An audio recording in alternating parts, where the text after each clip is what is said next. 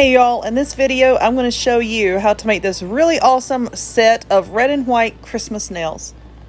Alright y'all, I wasn't going to record this, but I'm just sitting here making myself a new set of nails for when I take these off. Oh gosh, I got polish on me. I've been making nails for other people as well, but just when I take these off, I'm making myself a new set, and I'm like, let me record it, I guess. A lot of people ask me about nail designs. So I already have my nails on my little stands here, and I see I've got a piece of glitter or something stuck in my putty. But anyway, this is just sticky tack, you know, that stuff that you get to put on like the back of poster boards and stuff to stick up on the wall. That's all that is. And then I stick the nails on top of it. So I have my buffing sander block thingy here. These are like 99 cents at Sally's. And all I'm doing is I'm just buffing the nail just to take off that excess shine. Why do we do that? If you don't do that, your polish isn't going to stick very well. It's going to peel right off, okay? And I see that a lot with people who order nails from people.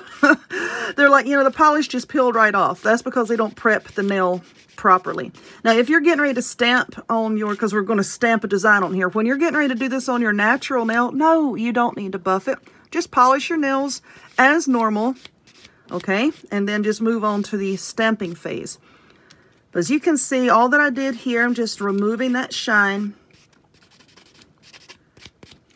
See, that's kind of dull right there. Just take the shine off of all the nails. All right, now that they're sanded, sometimes with these nails, you see how it has like that little, like a little sharp barb at the end there. I just kind of put my finger on the nail to hold it on. No, the oil from my hands is not hurting this. And then just kind of file it around just to make sure it is nice and rounded. A lot of people say, oh my gosh, I put my eyes out with those. It's so sharp. They're not as sharp as they look. They're really not, because you can see I'm kind of rounding the edges here. Of course, if you're doing your natural nails, then you don't have to worry about this. Let's just see if this one needs it. Most of them don't need it. Some of them do. Yeah. Okay, that looks good. Okay, so I'm just getting them on my stand here. So now you're going to pick whatever you want for your base color. You can see I'm kind of alternating colors here, staying with the Christmas theme. I don't have any white polish except for this Sally Hansen Insta-Dry, and I also use this polish for stamping. Someone had asked me the other day, is there any stamping polish that I can use from a drugstore? Sally Hansen Insta-Dry I have used many times to stamp. It comes in all different colors. Here's some black. I prefer the Maniology polish because they have such beautiful colors and their polishes are very opaque and just wonderful for stamping. It's pretty much foolproof with their polish. But if you have to get something from the drugstore, Sally Hansen Insta-Dry is what I would recommend. That's the polish that I had started off stamping with. I've been stamping my nails for many years. Before stamping was cool, I was stamping my nails, okay? Way before my days as a YouTuber. And then, let me tell you, a lot of people say, well, why did you stop wearing your artificial nails? Y'all hear me make fun of my ex quite a bit, right? He was not a very good person, and he destroyed the majority of my nail art supplies at one time. And Maniology really took a chance with me and provided me with supplies and everything. And I will forever support them and be grateful to them for that. So that's why I pump Maniology stuff. And their stuff's really awesome. You know, I love their stuff. So their plates are better quality than the ones that I was using. But anyway, now I'm painting this red. And this color here has been one of my favorite colors for a while. It's Red Pearl by China Glaze. And you can get this at Sally's. Go to the China Glaze website. Pretty much any place that sells salon quality items for your nails, you can get that color there. But this is a very sheer color. And this is why I say you have to be careful with what polish you use for stamping designs. Because as thin, you can see that as thin as this polish is, it would not stamp very well at all. So that's why you need a very thick, very opaque polish for stamping. So I am doing those. So I'm going to set that over there and let that dry. And then I'm going to come back and put on a second coat. Because usually, I'm going to show you this bottle. This is an old bottle. It's chipping. Like I said, the color is Red Pearl. I usually have to do 2, sometimes even 3 coats of this color to get a really, really good coating on the nail. There we go. So whatever polish you're using, just polish, and then we'll come back and we will decorate them. Trying to zoom in here. All right, so now I want to start stamping my red design, and I'm going to use the Maniology plate M338. So let's get everything ready. I have my acetone open and ready to go. Whoa, I have some packing tape here. Let's scoot this over. I have packing tape. Some people use lint rollers. I much prefer packing tape as opposed to a lint roller to clean my stamper.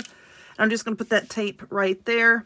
We have our scraping card and we have our stamper. This is from Maniology as well. I think they have some of the best sticky stampers I have ever used. I've used a bunch of different brands and I think I like theirs the best. So I'm going to stamp onto the white nail with some red paint. And like I said, this is too thin to stamp with, but I'm going to be using this from Maniology, their stamping polish in the color Quesar.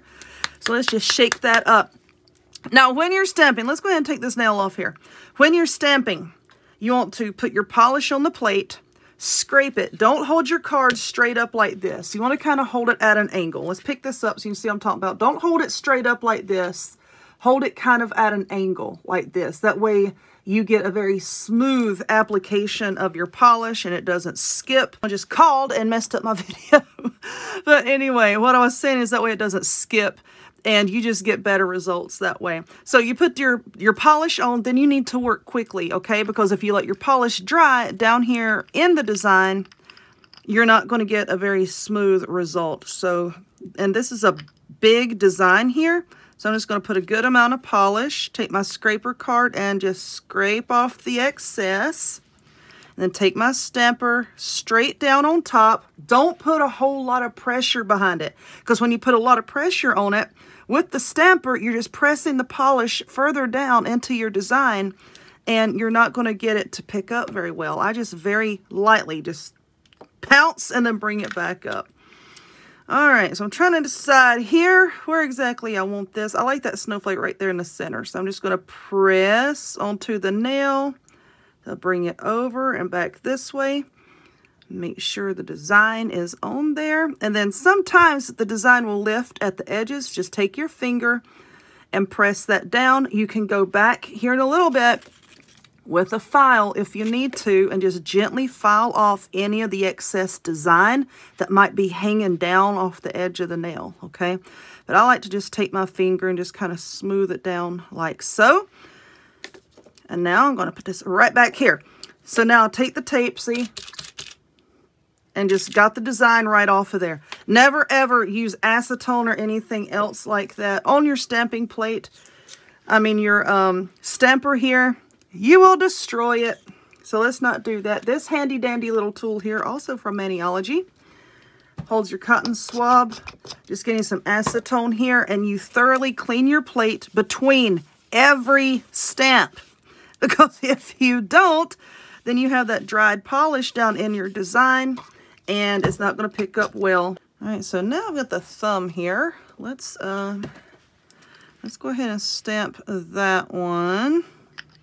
And some polish here, about 1/3 of the way down.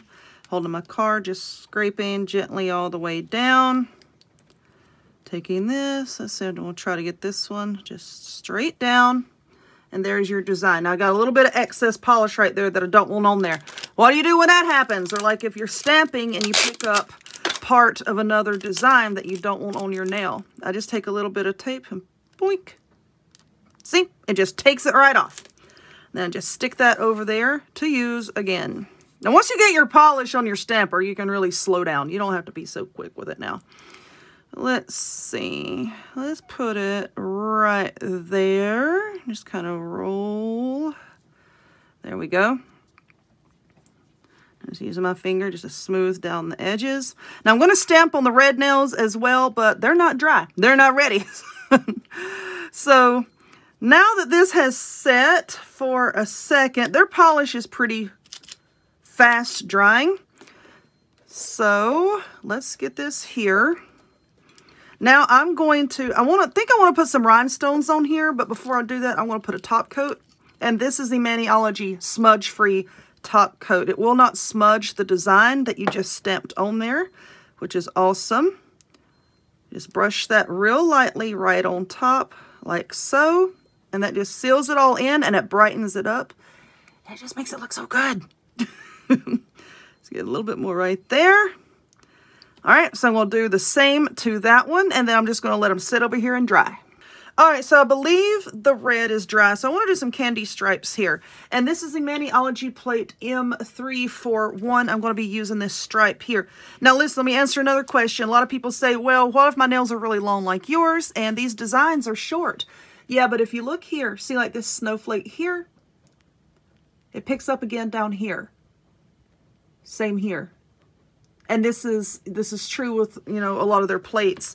So if you pick up this design here, you can stamp it, then just pick up the design again and just stamp it up here. You know, you can stack them. You just have to be careful to, you know, line everything up. So I want to go with this candy stripe here. And just so carefully with your stamper straight down and pick it up. There we go. And once again, I've got just a little bit of this design. Well, not really design, just a big old blob of polish that I don't want on there. So now let's get our nail. I'm going to put this stripe right here at the bottom and just press it on there. Back up and then just fix it like so. Now this is an example of having to layer the design because you see where that stopped right there? So now I'm going to have to redo it, you know, pick up the design again and then just stamp up here after I slowly and carefully line everything up. And that can take me a minute to do, so I'm probably not going to do that on camera, but you get the idea of what I'm saying to do. So let me do that and we'll take a look. Okay, so yeah, it does take me a minute to line it up, and I've got like a little boo-boo right there that you can fix very easily. You know, just take a little tiny brush and just touch up that white there. But now I've got the entire nail stamped.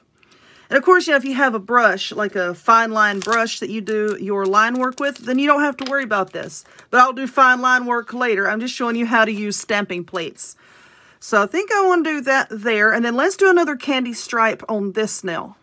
I'll do that and come back. All right, so this is what we have so far. Moving along, let's do something with this one right here.